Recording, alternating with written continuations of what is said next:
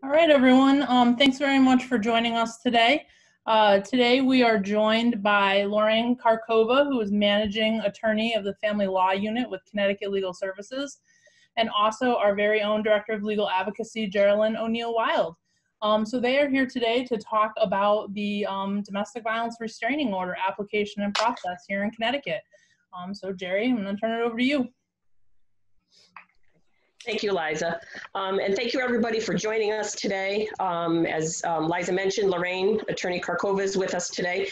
Lorraine, we're going to talk a little bit about restraining orders in Connecticut, the process. And we know that restraining orders are one legal option that victims often consider, survivors often consider when they're making their safety plan. So we thought it would be important to talk about those today on our Facebook Live. Maybe answer some questions that people may have, but really kind of go over the process, what victims, survivors can expect. And then too, also any changes that have been made to the process because of the current COVID pandemic that we're all experiencing right now, and then what resources might be available as well. So I thought I would just start off by asking you around specifics around who might qualify for a restraining order. And protections. Thanks, Jerry. Victims of domestic violence who have been subjected to a continuous threat of present physical pain or injury, continuous stalking, or a pattern of threatening may apply to the courts, Superior Court, Family Court, for a civil restraining order under the Connecticut statute, Connecticut law. It's 46B15. So, they have to be subjected to those kinds of threats, that danger, and the other party, the person who is presenting that threat of danger to them, has to fall under this certain type of relationship that's defined also by Connecticut statute. It needs to be a spouse or a former spouse, a parent of one of their children or their children, someone who's related to them by blood or marriage, persons other than those related by blood or marriage who presently reside with them. Could even be a roommate, a boyfriend, girlfriend, persons who live together, or persons who have a child in common regardless of whether they live together, or persons who are in or recently been in a dating relationship qualify under the statute for protection. Well, and there are other protections, obviously, that people can apply for. Today, we're going to be speaking just regarding restraining orders, family restraining orders, but there are orders also that protect individuals where there's not that family relationship. Is that Yes, accurate? That's correct. So in Connecticut, there's 3 types of orders of protection, and the terms protective order, restraining order, they get used interchangeably. So there are orders that are entered in the criminal court as the result of an arrest for a domestic violence incident or an assault or a sexual assault. So those are criminal protective orders, and those are not something an applicant applies for. Those are entered by the court against someone, a defendant who is, who has been charged with one of those crimes.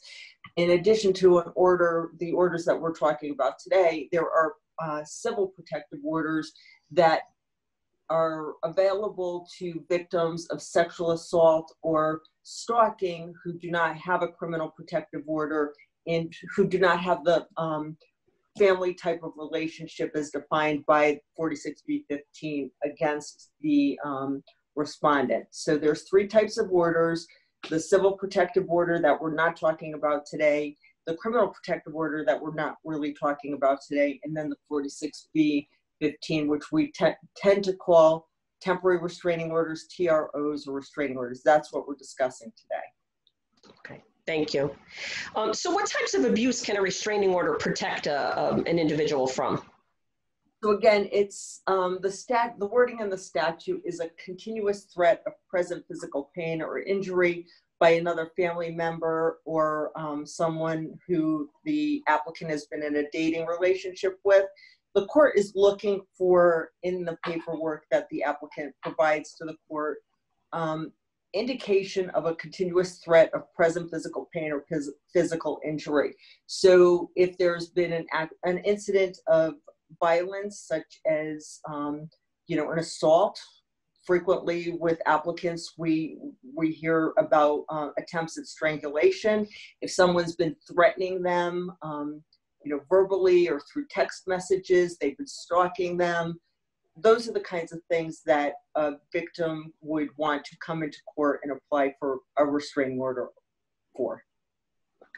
So if if there's a situation where there's no threat of or no physical or history, if there's emotional abuse, would emotional abuse qualify alone for a restraining order? These cases are fact specific, so it's hard to say.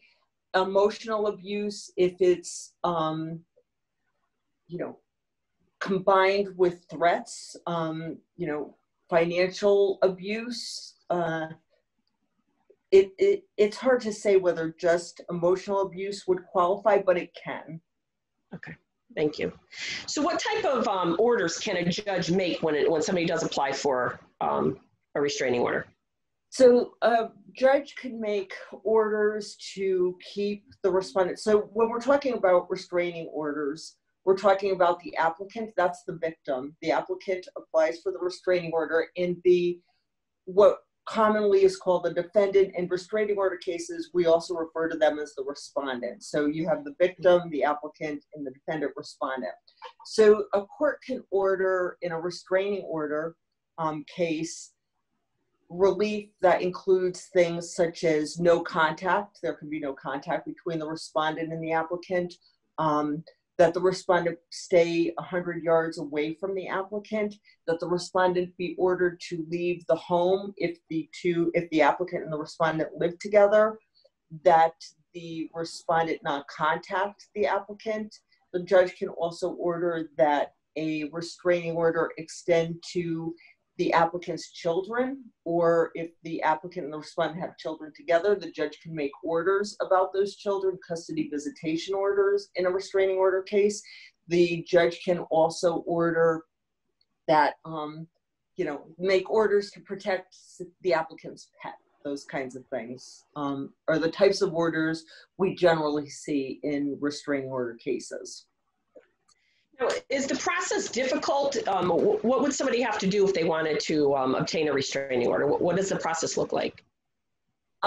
Before I go into that, I just want to say that judge can also, if the applicant requests it in the application, can make some financial orders and make some orders about property and personal items. And we could talk about that a bit more.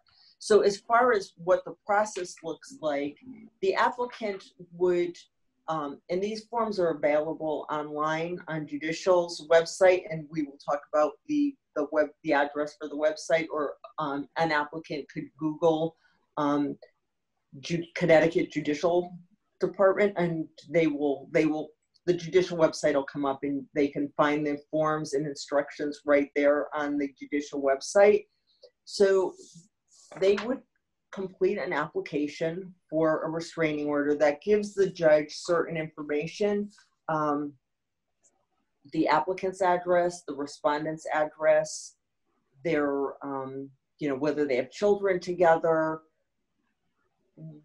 you know, whether a respondent has guns, ammunition, or permits, you know, those kinds of things is what's in the application. Along with the application, the applicant would complete a statement that's in their own words that describes to the court, to the judge, what happened or what has been happening that is, you know, getting the applicant to come into court and ask for a restraining order, ask for protection from the court, from the respondent.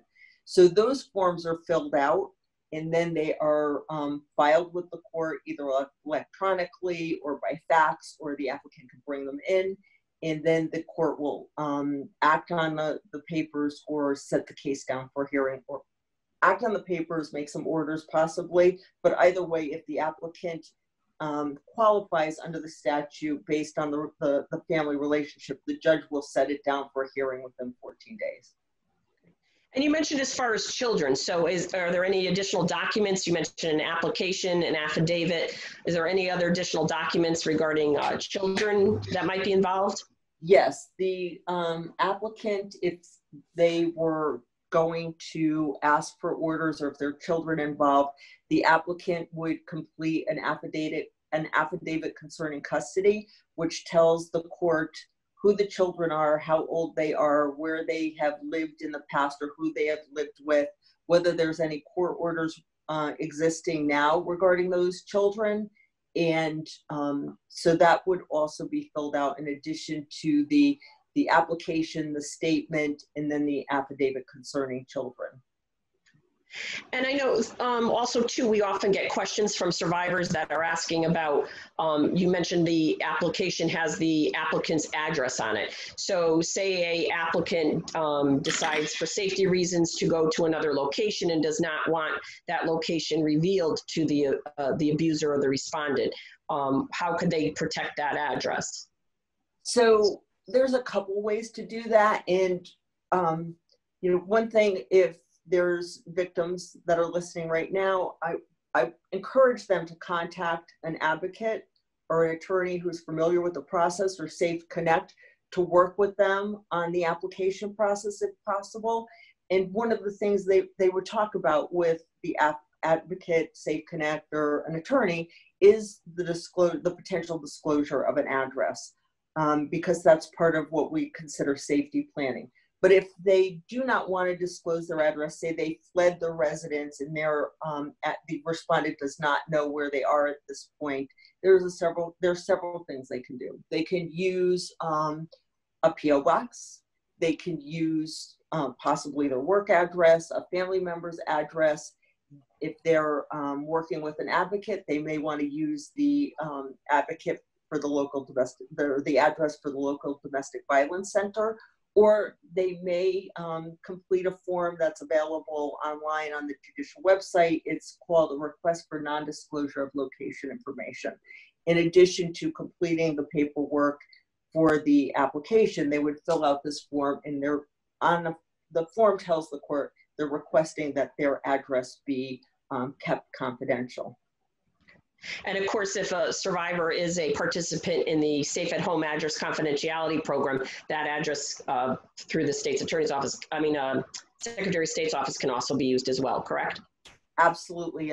The Safe at Home program is a very effective program to keep your location confidential. However, most times the applicant hasn't gotten that far yet to have connected with the Safe at Home program. So there are other options to keep the address confidential.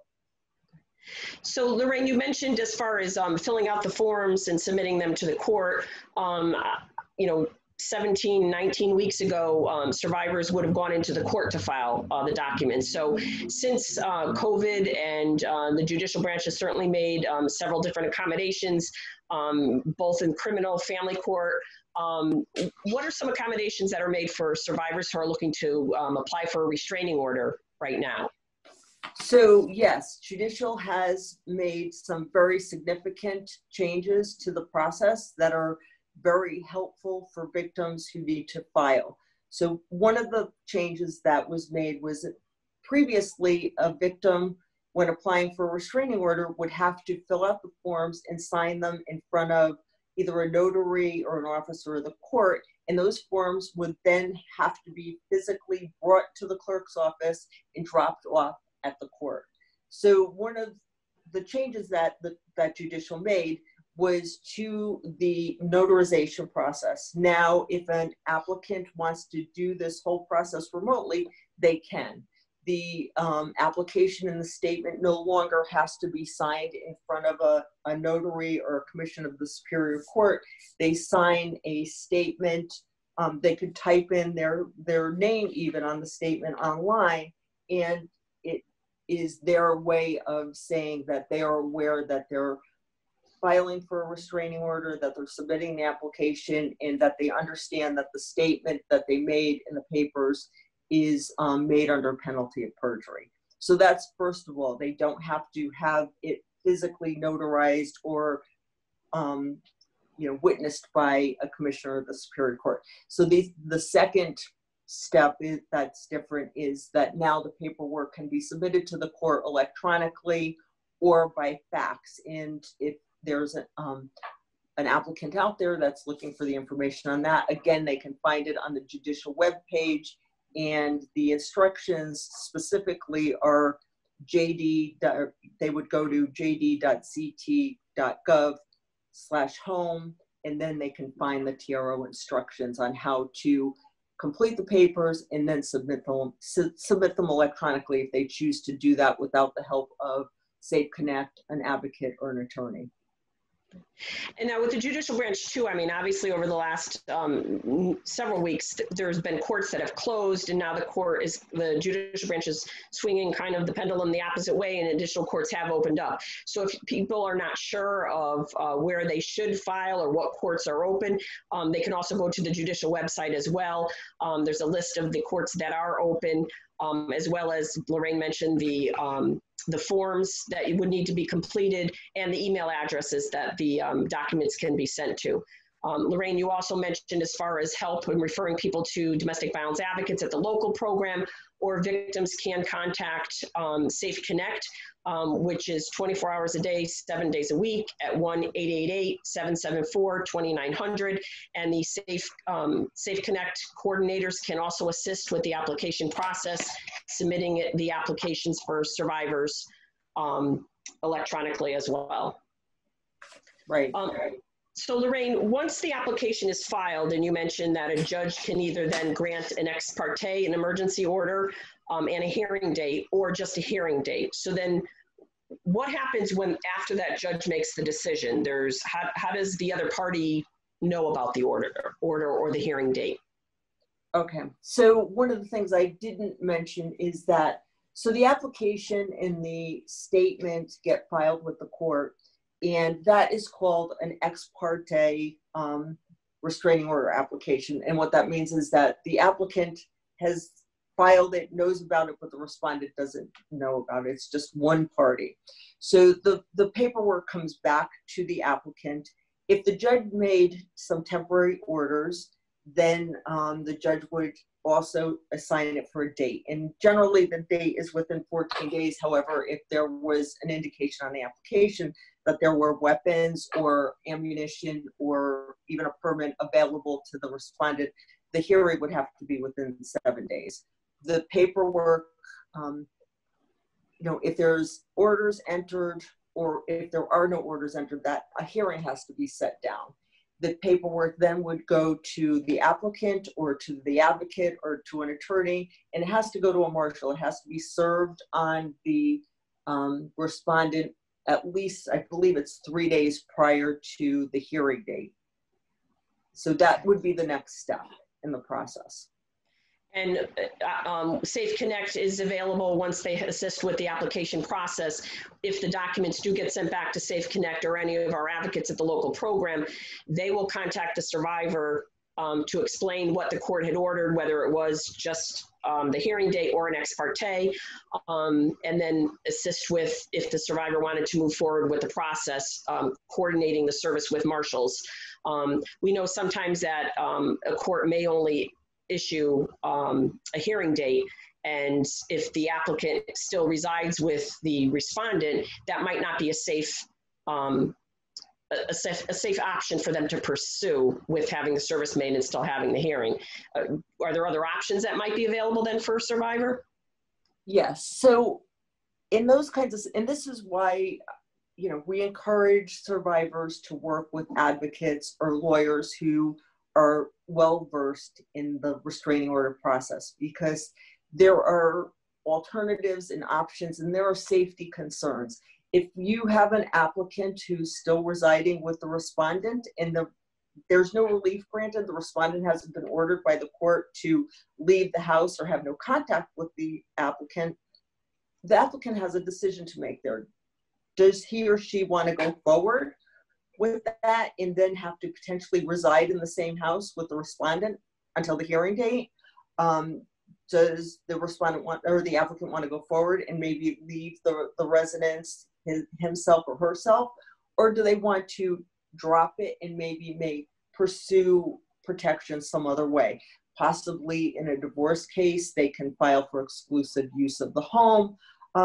There's a lot of considerations to be made there. We know that once respondents have been served, there is a risk of escalation of the behavior. And these are all things that are concerning to us as attorneys and advocates. And that's why that's a decision that the applicant has to make, but they should make it with the expertise and advice of an advocate.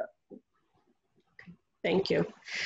So what happens when you mentioned, so then the marshal has to serve the respondent, notifying them of the hearing date, and if there is an ex parte, whatever orders are in the court's order.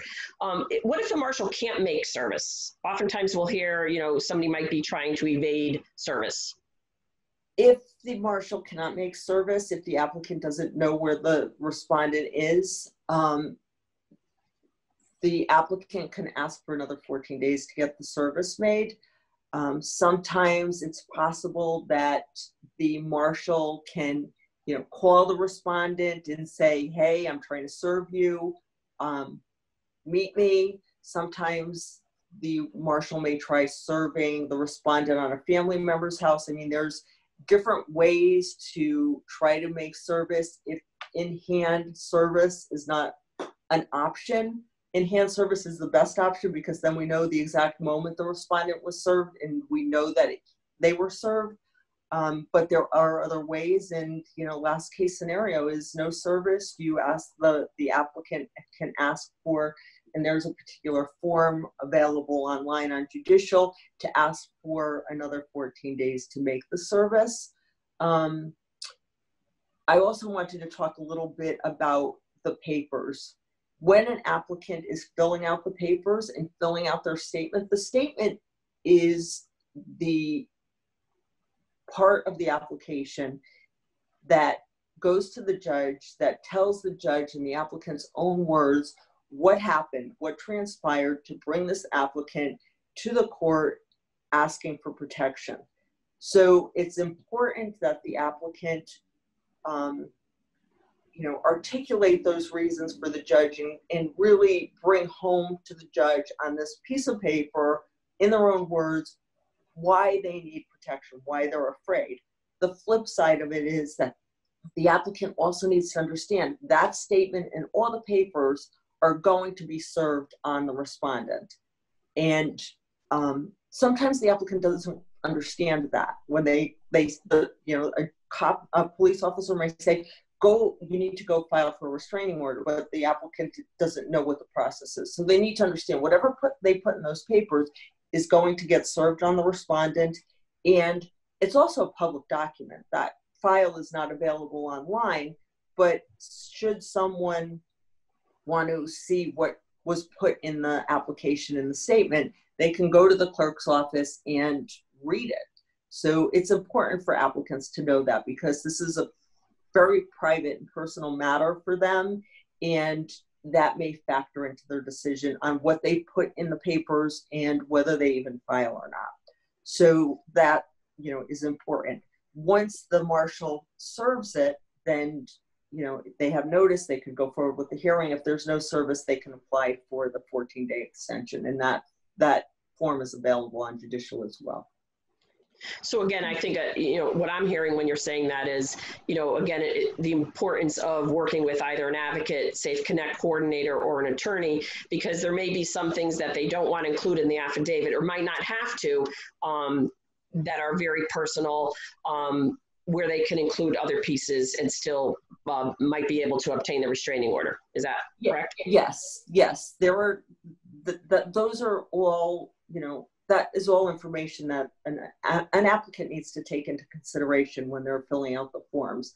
And, an advocate or an attorney who's familiar with restraining orders is going to help them decide what to put in the papers and what other information a judge may need in the statement to put this particular incident that happened into context. For instance, an applicant may have a history of domestic violence with the respondent. This may not be the first thing that has happened. However, this thing that is now sending an applicant into the court filing for a restraining order may seem very insignificant if the applicant doesn't give the court the history, the context. So if an applicant says, you know, my ex-husband drove by my house the other night and he shouldn't be there and I'm afraid, that's not going to help a judge make a decision in the applicant's favor.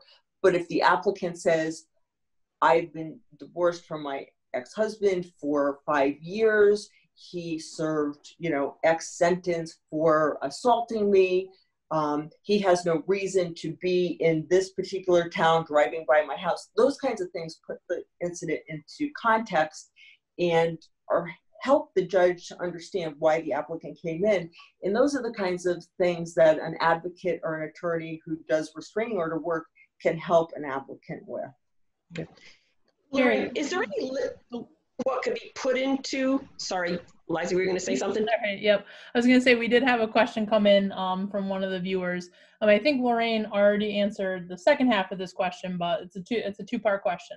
What is the average turnaround time for a restraining order to take effect? And can an applicant get an extension of the temporary restraining order? Which I think Lorraine already touched on, that 14-day extension of service cannot be made. But those were the two questions.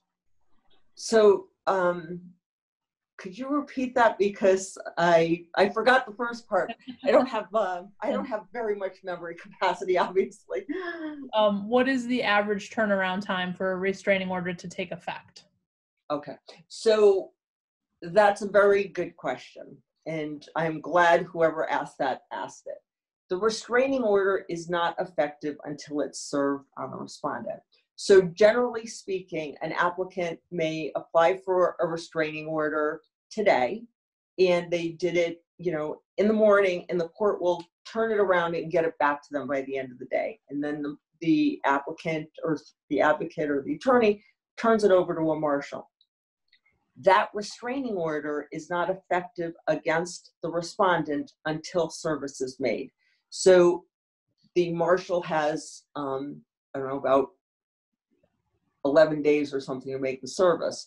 So the turnaround time before the restraining order is effective could be 11 days. That order, even though the judge granted it, is not actually effective against the respondent because it hasn't been served.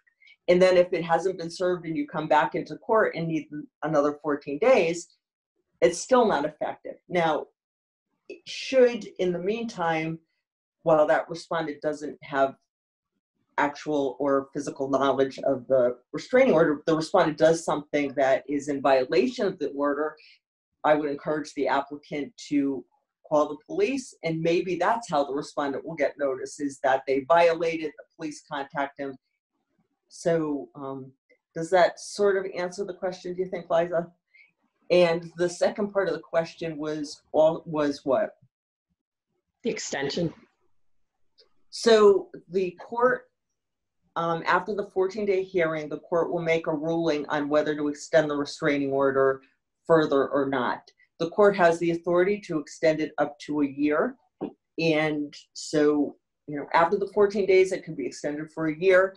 And during that year, if things continue to happen or the applicant continues to be in fear, when it comes close to the expiration date of that restraining order, say a year from now, a few weeks beforehand, that applicant should consider filing for another extension, doing the paperwork, having notice be given to the respondent, and it could be potentially extended for another year.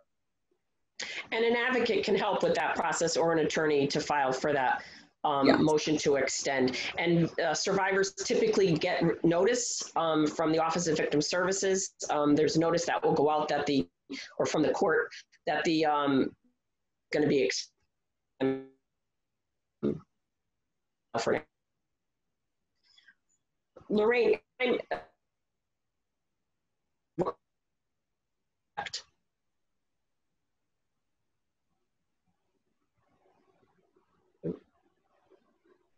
I had a little glitch there, so. Okay, what can a survivor expect at the hearing? Okay, and I just saw there was someone who mentioned that the applicant should be notified when service is made. I don't know if all marshals do that, but they should be doing that. The applicant should know. So what can be expected at the restraining order hearing? Well,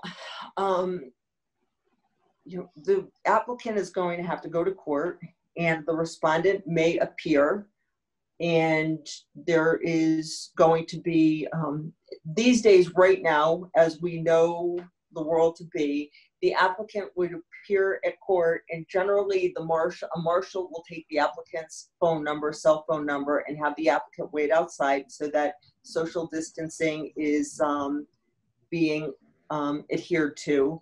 And then someone from Family Relations would call the applicant and speak to the applicant about the affidavit, the statement, whether they want to go forward. They would let the applicant know if the respondent had appeared or not. They would do a risk assessment for the the respondent, which tells the judge on a number system how much of a risk, low, medium, high risk the respondent appears to be to the applicant. And then the applicant, and if the respondent is there, would be heard by the judge. And the applicant, in preparation for that, should get together any information, any evidence, any exhibits that the applicant wants the judge to be aware of, be it text messages or videos or emails or voicemails that the judge needs to be aware of in order to make this decision about the risk that the applicant is under. And at court, does the victim meet with anyone, survivor meet with anyone at court? Well, in the pre-pandemic days, the survivor would meet with a family relations officer and explain in person what happened, why they need this order. At this point, the family relations is not physically meeting with, to the best of my knowledge, with survivors, with applicants. They are talking to them over the phone. I do understand that in some courts, the family relations people may talk to them through plexiglass, but I haven't heard a lot of reports of that. I hear more about the phone contact. I also want to point out, if the applicant has an extreme fear of the respondent and gets to court and the marshal says you have to wait outside, now the applicant's thinking the respondent may show up, and this is not going to be a good situation for them both to be hanging around court waiting to get to be heard. So the applicant should make the marshal aware that he or she is there for a restraining order hearing and that they need some protection. They need to be brought inside the courtroom and maybe wait in a conference room or something. And an advocate can help. If you're working with an advocate, a survivor can certainly work with an advocate to make the court aware of any safety concerns the day of the hearing and any accommodations that might be needed so that the survivor is not waiting outside in the same area as the respondent. Right. And when the court, do you suggest that the survivor carry a copy of the order with them? Yes. Yes, once the court enters an order, whether it's the ex parte order or if the order is extended after the 14-day hearing, the survivor should keep a copy with him or her. Maybe these days, take a picture of it and have it on your phone if that's easier. Provide it to anyone who should have a copy, such as if the survivor is in school and doesn't want the applicant or the respondent coming to the school or being on the school grounds, provide it to the school. If the restraining order extends to children, have the children's school know about it, have the daycare know about it, have the babysitter know about it, have a family member know about it, give them a copy so that should the respondent turn up and want to have contact with the children and it's in violation of the order, that the daycare provider or the school or the babysitter have knowledge of it and they can show something to the police if it comes to that. Okay. And is it correct? Sorry, I'm going to just jump in again. It kind of related to what Lorraine was just saying. We did have a viewer note that Once the restraining order is granted, the clerk is supposed to fax that order off to the police departments in the towns where the applicants and respondents live and work, so that those police departments are aware that the restraining order is in place. We did also have 2 more questions come in. So this is the first one. Is the victim notified when the TRO is served? Again, the victim sometimes is notified, sometimes is not. If you ask the marshal to do that and you give the marshal the phone number to do that, generally they do it. If I am working with a victim and I ask the marshal, I say to the marshal, I need to know when it's served, they generally will let me know. But sometimes, you know, I've seen it that the applicant may drop the papers off at the court, goes back and picks it up. At the courts, we have something called marshal for the day, just as the marshal who is assigned to the court that day to take papers and serve them. So on the paperwork, there generally is not a contact number for the applicant. So unless the applicant talks to the marshal and says, here's my contact information, or what I really strongly suggest applicants do is get the marshal's card and then contact the marshal, follow up with the marshal. Did you make the service? So yes and no. Sometimes the marshals do make the contact and say it was served, but I'm not confident in saying most of the time or all the time. Okay. And the same thing when a survivor is working with an advocate. An advocate can be that go-between because they're helping to coordinate the service with the marshal. They can also sometimes get notification from the marshal that the service was made. There is 2 judicial forms on the judicial website for the marshals when the papers are being delivered to the marshal to be served or sent to the marshal to be served. There's a respondent profile sheet that it's really important that the survivor or applicant complete with as much information about the respondent that they can, so that the marshal can find and locate that person to make service, a description, what kind of car they might drive, a license plate. And it also has on the second judicial form for the marshals, a line where the applicant can write down the marshal's name and telephone number and contact them directly. There's also advocates or victims, survivors can do it themselves, sign up on CT7 for notification. Marshals are supposed to, when they make service, enter into the judicial system that service was made so that a survivor can get notice. I will say though, as Lorraine was mentioning, that doesn't always happen. So you still might want to confirm by phone.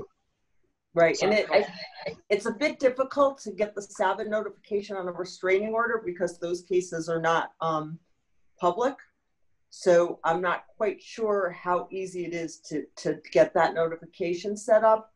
But I do encourage applicants to, or their advocates or attorneys, to get the marshal information to follow up, because first of all, you want to know when it was served, and second of all, you want to know that service was made, and so that you have the proof of service when you go to court. It happens all the time that the marshal may have sent the proof of service over to the court, or it didn't show up at the court yet, and the applicant shows up and the judge says, I can't do anything with this because I have no proof of service. So then the applicant or the advocate or the attorney is running around trying to get that that proof of service.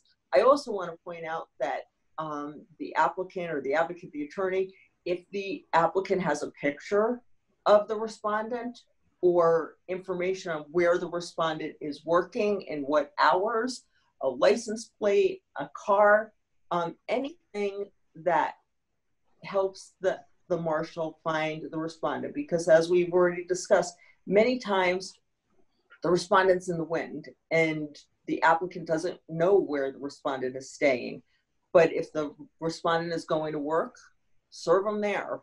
If he hangs out a particular place, I had a marshal up in the Litchfield area who hung out at a Burger King for me and served the respondent on a Sunday night because he saw his car and whatever. So there's all sorts of ways to get service, and the more likely it is for the respondent to not be staying at their residence or going to work, the more information the marshal should have. All right, thank you so much, Lorraine. The second question was, does Connecticut have lifetime restraining orders? This is a term this person has heard used before, but wasn't sure if they actually exist. So that's also a good question. In criminal court, I have heard of judges entering lifetime protective orders or protective orders that extend to 2074 or something. In family court, 46B15 restraining orders, it used to be kind of common to see judges make lifetime restraining orders. It's unclear to me now whether there were some changes in the statute, whether I believe the judges still have the authority to make those kinds of orders. It's very rare to see a judge in family court make a lifetime restraining order. I have heard about it rarely. I heard about it not too long ago, and I was surprised because things have changed over the time I've been practicing, and it's not common to hear of a lifetime restraining order. More common to hear of a lifetime criminal protective order. Did you have any other question, Liza, before I? Okay. Lorraine, I know we hear a lot of times survivors, especially again during COVID, they ask about, is there an option to have a remote or a virtual hearing? And I know the judicial branch has made some accommodations in some criminal areas, the criminal court, and some family court processes. But how about for restraining orders? What are we looking at with that right now? So under the restraining order statute, a victim has the ability to ask for a remote hearing. They've had that ability for about 10 years from what I remember. I've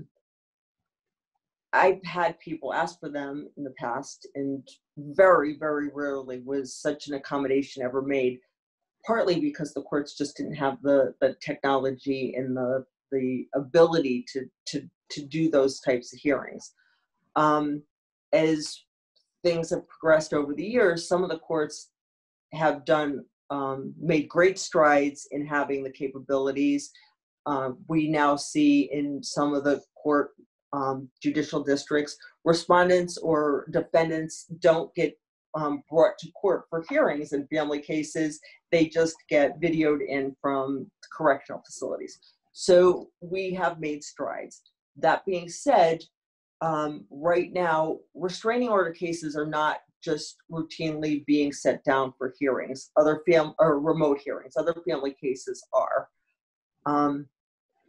So should an applicant want to ask for that, they can. There are some considerations that the applicant has to consider.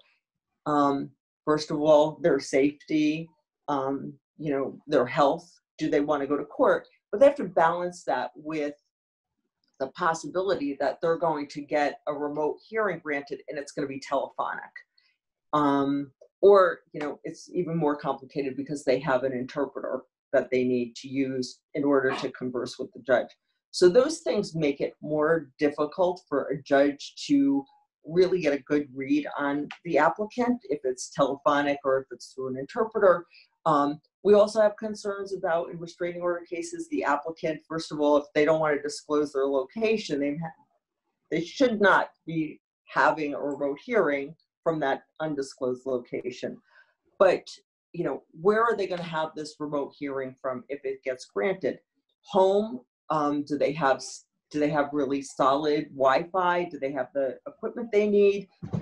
What's going to be going on in the background if they have young kids that are going to be running around that are going to distract from their hearing or they're speaking with the judge. So these are all concerns that need to be balanced by an applicant before they make such a request. Thank you. Any suggestions for survivors to prepare for a hearing? Yes.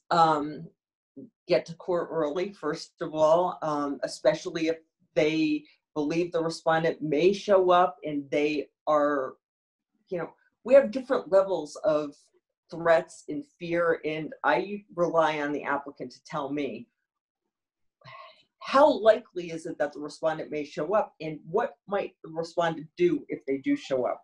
So we like the applicants to get there early, try to get inside or to try to get the attention of a marshal so that they're protected if they need that protection. They, again, if there's documents or videos or recordings that they want to present to the court to fully educate the judge on what has transpired, they should have that. You know, we discourage applicants or, you know, just our clients in any type of family case for bringing children to court with them. So those are the kinds of things. And they need to, the applicant needs to think in advance about what they're going to say to the judge to, you know, get across what has been going on that has led them to take this step. What does the judge need to hear? Again, we go back to what the statute says: a continuous threat of present physical pain or physical injury, a pattern of stalking, those kinds of things. So, you know, an applicant needs to prepare themselves for the stress of court. It's an incredibly stressful experience, especially if the respondent appears. Sometimes the respondent appears and brings his or her entire family. It's intimidating. The applicant, if they're in court and there's other people in court, they have to tell this very personal story in front of those other people. So they need to think about what they're going to say, and they need to just prepare for that, along with the evidentiary materials they want to bring. And of course, too, the judicial branches notifies individuals coming to the court that they are practicing social distancing and masks are required at court. I think from what, you know, advocates are reporting, that when the hearings do occur and survivors are going into court for the hearing, those are being handled differently across the state. In some situations, an applicant might be placed in one small conference room and the respondent in another, and there's video equipment or a telephone into the courtroom with the judge. In other situations, we've been told that the court will allow one party in the courtroom at the same time. So the applicant will be coming in, talking to the judge, leave, and the respondent comes in. So again, even just checking in with your local domestic violence program to find out how are restraining order hearings happening, or your attorney, and how they're happening in your local court would be really important to prepare as well, so you don't get, I think, shocked or stunned. Yes, and things are changing almost daily. You know, courts have opened up, practices have changed. One judge may have one way of doing things in a particular court, and another judge in that same court may do it differently. So, you know, see what people have to say about what has happened recently. And if you're hearing about what happened 2 months ago and it was a nightmare, take that with a grain of salt, because things have evolved. I've been in court on restraining order cases. You know, there were very few people waiting outside. I was expecting a lot of people. It was a busy court. It was a criminal court. That didn't happen. There was no one else in the courtroom but my client and myself when we went in. But I've heard other stories. So, you know, things are changing frequently, and I wouldn't want somebody to not apply for a restraining order because of the concerns about what court may be like, but they also need to be prepared that, you know, what someone else's experience was may not be what their experience. And I also want to mention, I think you mentioned this, yes, people are wearing masks in court, so that's a necessity. So we started off today talking about, you know, restraining orders being one tool in the toolbox, one option for survivors. But would you say that a restraining order is for everyone? No, I wouldn't say it's for everyone. I think that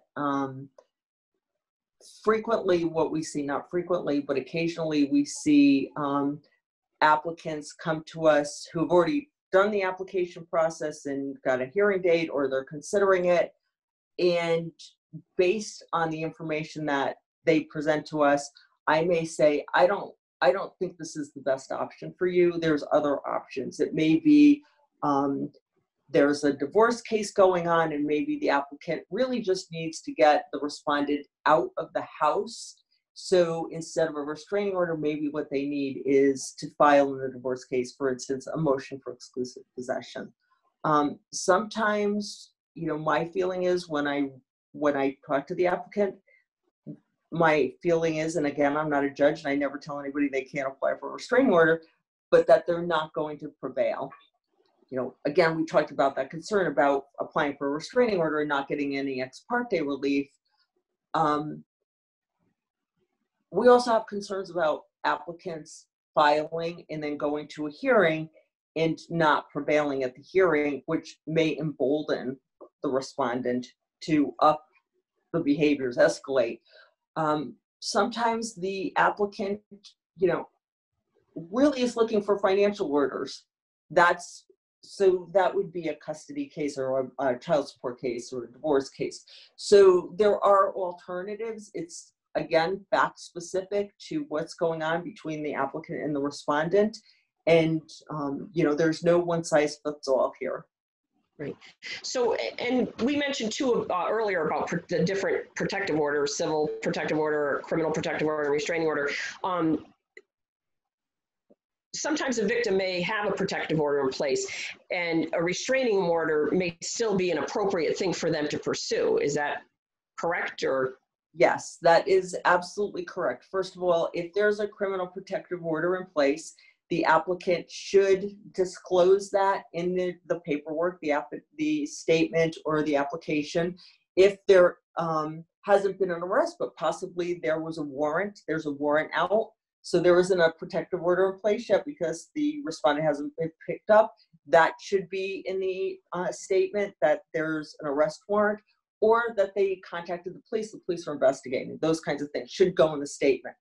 But the thing about a criminal protective order is that criminal case is between the state of Connecticut and the respondent/defendant.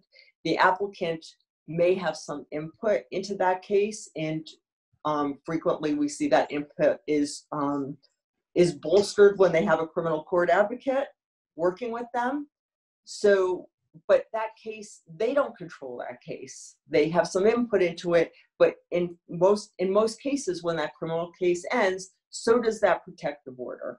And that protective order may not extend to children, but it should, all those kinds of things. So in those cases, we do encourage survivors to file for a restraining order because they're the applicant, they're like the plaintiff in a divorce case, or they have more control over that case.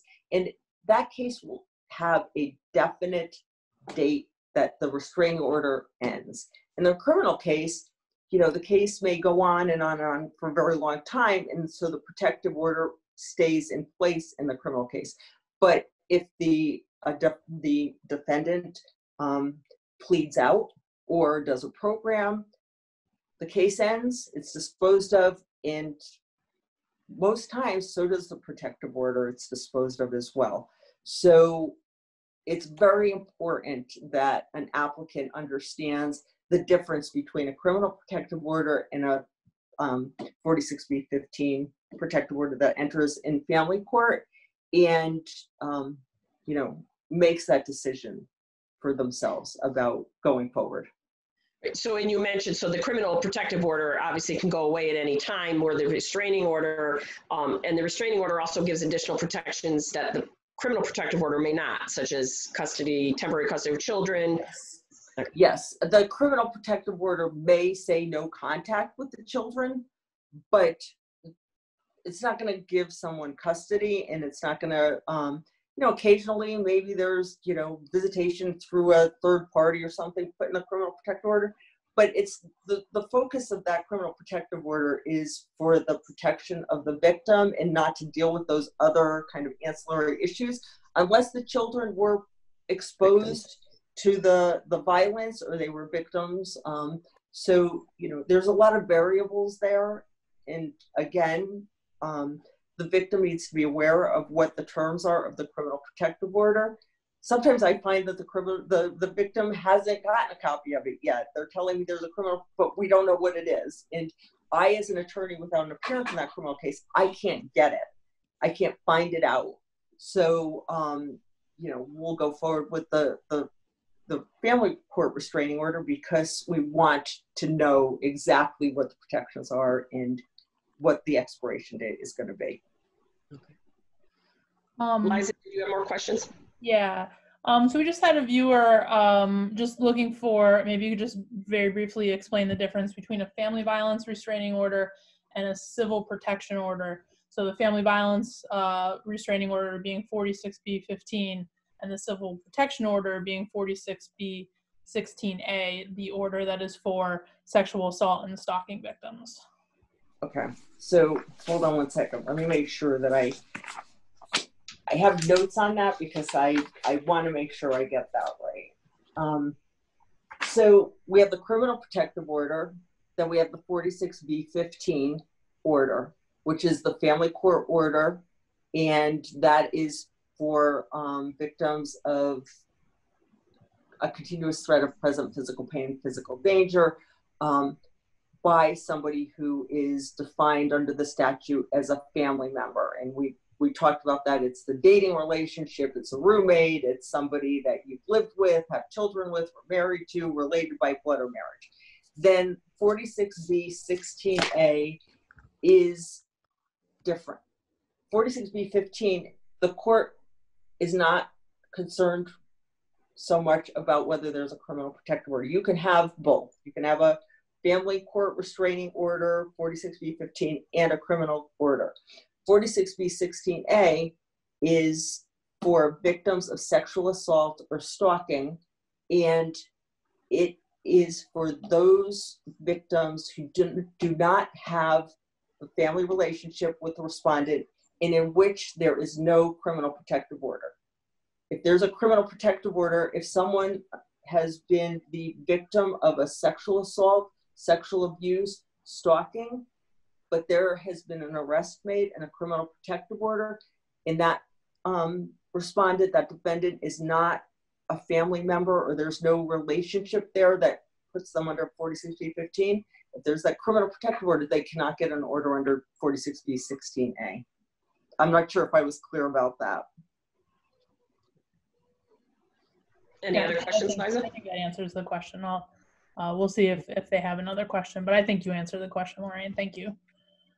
I also want to go back to, I kind of skipped over it, that victims who apply or survivors apply for a 46B15 order can ask the court for financial orders. The financial orders they can ask, there's a form that has to be filled out. It's the JD, or I think it's JD FM 233, but they can ask for, if the applicant and the respondent are spouses or they are people who live together with dependent children in common, and the orders are necessary to maintain safety and basic needs, and there's no other financial orders that exist, the court can enter orders along the lines of prohibiting the termination of utilities or necessary services related to a dwelling. They can prevent the respondent from canceling insurance, health, automobile, or homeowners, from transferring property, and they can also order that the respondent turn over things like checkbook, documents, keys, a car. So we find that survivors less frequently ask for the financial orders. Those financial orders are good for up to 120 days. They can't be modified. They have to be, in order to keep them going after 120 days, they have to be transferred into a divorce or custody case. But I just want to make sure people are aware that if they need those orders, there's a method in the restraining order process to ask for them. Thank you. Thank you, Lorraine. Liza, did you want to, you're going to touch base about resources, or did you want me to? Oh, I can do it. So thank you again, Jerry and Lorraine, for having this important discussion and explaining a bit about how restraining orders are accessed here in Connecticut. We do always like to close out our Facebook Live conversations just with some contact information for how to get help here in Connecticut. So again, Safe Connect is Connecticut's domestic violence resource hub. So this is the one, point of access to get help here in Connecticut. All of our services are confidential, safe, free, and voluntary. Bilingual services are available. And once the Safe Connect advocate has discussed your immediate needs with you, they're going to make that safe connection for you to your local domestic violence organization, which is one of CCADV's 18 member organizations that will provide that ongoing local support wherever you live. You can call, text, chat, or email with Safe Connect advocates 24 hours a day by either visiting ctsafeconnect.org or calling or texting 888-774-2900. These are our 18-member organizations. They're located all across the state, and they have advocates ready to help 24 hours a day as well. And if you have any questions about our presentation today, please don't hesitate to email Jerry at gwild@ctcadv.org. So thanks again, everybody, for joining us today. Have a good one. Stay safe. Bye. Thank you.